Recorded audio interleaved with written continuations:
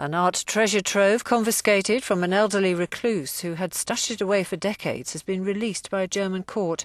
The paintings include works by Canaletto, Matisse and Chagall. The court's decision follows an agreement by Cornelius Gurlitt to cooperate with an investigation into whether some of the artworks were stolen. It's a very good day for Cornelius Gurlitt, more than 2 years after his pictures were taken from him. From the beginning we felt the confiscation was unreasonable and illegal.